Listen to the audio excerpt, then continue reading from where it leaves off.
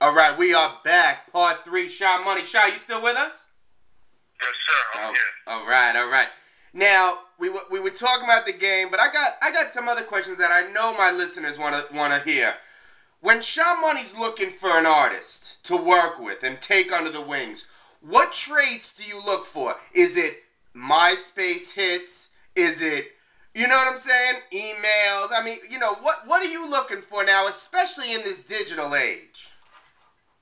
First and foremost, I'm never a BDS A&R type of guy. I mean, I've seen a whole lot of labels. That's all they chase is BDS. I look for quality, performance, and perfection. You know, a person has to have real good songs, like quality. Their voice has to be incredible, something that you can hear over and over again. Not just one song, not just a guy that needs to be in a group. He needs to be able to carry his own. He needs to get up on stage, be personable, whether he's doing interviews, being personable, knowing how to answer questions and maneuver through things and have interesting conversations. So that's about performance. Perfection, I mean, you gotta treat this like it was your new Benz, man. You wanna clean your car every day, keep the interior good. So you gotta be in the motherfucking your best health, best shape, best mental health, period. So there's a lot that comes with just the artist, the person who they are and how they look, and all of that is important to what you're about to ship and package to this world. I mean, it's real important, you know. You ain't gotta be fucking Chippendale rapping, nigga, but you definitely gotta be mentally and physically in the right frame, you know what I mean? So it's just a lot that goes with that, and then after that is about the reception with the music. But if you pass all of those, then I'm ready to ship you out, then I'll take the risk with you. And that's incredible, Shy. This is really great for everybody to listen to, because now you've brought up about 3 times working out, taking care of yourself, and then when you listen to the music, it's smoking weed, drinking syrup. You know what I'm saying? So that's interesting. What do you got to say about that? Yeah, but there's a million of those rappers, right? Let's line up all their record sales, and it still didn't hit one of 50 Cent's albums. T.I.'s whole career is equaling one of 50's albums. Not to discredit T.I., because he's one of my favorites in the South. You know what I mean? Rick Ross only went gold twice. That's a single for 50. You know what I'm saying? So you gotta compare the whole shit. You know what I mean? You got guys coming in with one album, popping shit like they've been here in this game since the 90s. So it's a lot that goes with it, man. And like I said, man, the proof is in the pudding, man. Look at the lives these people are living. If you look at them, wealth, being rich and being wealthy is 2 different things, man. A lot of dudes in this industry, they feel rich right now, but they're not wealthy. So at any given moment, they will be fucked up, man. And 50 has acquired wealth, so I can speak highly on that because it's something that, you know, even MC Hammer, all that money he made, people sit at tables and tell us, yo, don't spend your money. You get mad if you going out splurging crazy. He's in this for the long run, not just for now. That's incredible. Which is important, man. That's true. That's real true. That's a great point too. Now, do you feel that the internet, the MySpace, the Facebook, the pure volume it's obviously oversaturated the market for artists and producers? Do you see that as a good thing, or is that healthy for music in general? How do you see that? I mean, honestly, it's not good because it's just too much. It went from a phase of hip-hop where you literally had to be co-signed by another rapper. Jay-Z was co-signed by Jazz. Queen Latifah brought in Naughty by Nature. The Pop Quest by De La Soul. Everybody had to get co-signed. Busta Rhymes through that whole native tongue movement. Like, Stone Love and Public Enemy. Everyone had to get co-signed. Now it's just this industry where nobody is validating nobody. They making records. They shipping out records saying it's a 50 Cent single. They're clicking it as Soulja Boy. He done made a smart way to get in. You know, there's so much that honestly is overwhelming for someone who really wants to listen and care.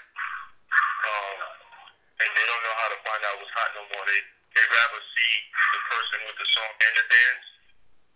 They might as well put fucking mud on your face after that, you know? So it's like if you don't come with a song and dance, stanky leg or some shit, it's like it's not cracking.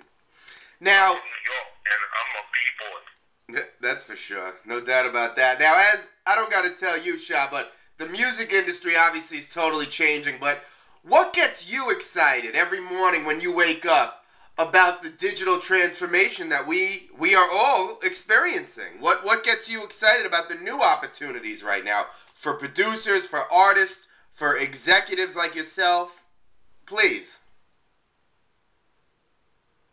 I'm sorry. I got interrupted. Oh, no. Repeat that one? No problem. My pleasure. And I just want to let the Skope listeners know this is as real as it gets. Is it not, Sha? I mean, this is as real as it gets. We're catching Sha on a Thursday night, okay? And let me hit you with that question one more time. The music industry is totally changing. What gets you excited about the digital transformation that we are all experiencing? What gets me excited? Good question. Let's see. What gets me excited? I mean, the fact that you don't need real distribution channels. You know, you ain't gotta wait on nobody to sign you some big deal and all that. You can go work out a deal with Orchard and you know, in grooves and get right to where you need to get to. You know, and sell your music. I mean, it's just a quick way to the public. You know. I mean, it don't get me too excited because I'm into the art, so I'm into looking at album covers and reading credits and opening CDs and vinyl like that. But we're losing that no matter what, inevitable. So, I mean, it is what it is. I gotta embrace it. You know, that the technology company industry is a lot smarter than the music industry. I can dig it. Now we got 2 more questions. We got about 2.5 minutes left with Sha Money. Sha, 2 more questions for you, and then we're going to let you go. I know you got a lot to do tonight. When you look back on how far you've come, what gives you the most joy with your career? What makes you the most proud of what you accomplished? The decisions I made. The proudest thing is when I was one of the rap producers that worked with every rapper in Queens, New York, or New York, period. Definitely every rapper in Queens. So the best part of this was the fact that, you know, I made the decision to just stop working with everybody and focus on one and build a movement, and that movement is known as what is G-Unit. So I look back and was really happy with the decisions. I had a lot of rappers coming to my basement at the same time if he was coming. And at one point I had to say, you know what, well, turn 50 off from coming here and not fucking want to work constantly with me and tie into this relationship, or do I want to just fucking have a little of a lot or a lot of a little? So that's great. I'd rather have a little of a lot, you know? That's cool. Now we're gonna close it out on the main purpose of this call, which is obviously the One Stop Producers Conference.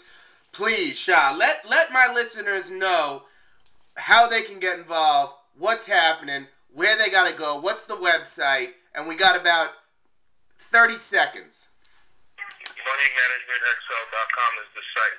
MoneyManagementXL.com. Okay. MoneyManagementXL.com. Come join up. You will get nothing but constant information on the latest technology, the dopest new artists. It's a whole producer world, but it's open to the whole world. You know what I'm saying? And you'll see the trailer to my producer event and everything on my site. So just come join my world. And it's really for the people. It's really for entertainment. It's really for knowledge. It's like a school, you know? And Sha, what if I'm just like a regular dude from the burbs, but I'm kind of interested in producing? Is this conference cool for me too, would you say? Absolutely. Okay. Absolutely. It is definitely good for you because you'll learn a lot. And you'll see how a real fraternity of producers can come in one building and get along without a problem. That's it. Skope TV, Sha Money, gets no better. We're going to see everybody in Phoenix, Arizona, May 9th, May 10th, at the Hyatt Regency in Phoenix. Sha, it's been an absolute pleasure. Skope TV, everybody have a good night.